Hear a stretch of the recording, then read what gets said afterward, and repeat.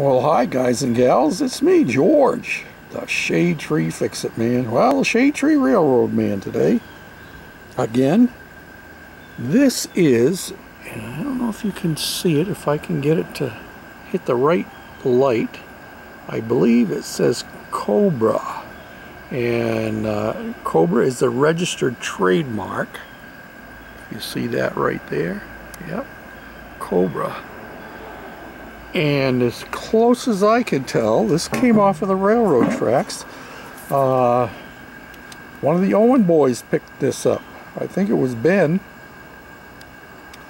And they can correct me if I'm wrong. My guess is that it is a brake shoe off of some kind of a rail car. But maybe some of you guys know better than I do. That's my guess. I haven't done any investigation yet. So here's another. What is it? Ooh, we know what that thing is buzzing around there through the camera. He can go away anytime he wants. It's a bee. Although he looks like he might be a honeybee. So I'm not going to be angry with him because honeybees are not a lot of them around anymore. So I'm going to take you in. Oh, we have an answer to our question from yesterday. Hold your hats. Yesterday's question was, what was this wrench? And we identified it as being from the CNWT. I think that was what it was.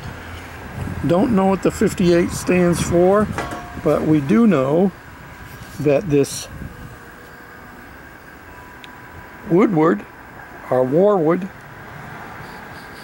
however you pronounce it, I think it's Warwood, is the company that makes it, and they still make them to this day. They have them in their catalog.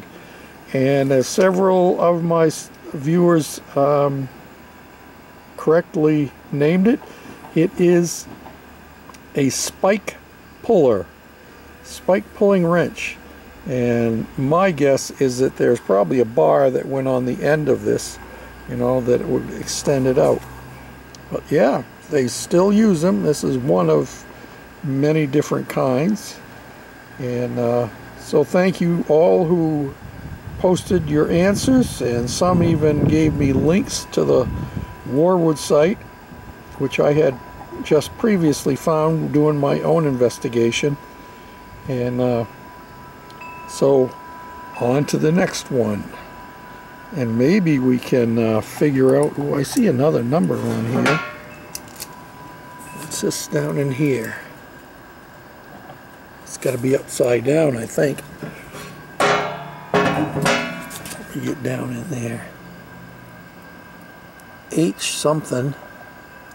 H5? Maybe. The high side? Huh, who knows? But maybe somebody else will chime in on this one and let us know exactly what kind of a vehicle it goes on.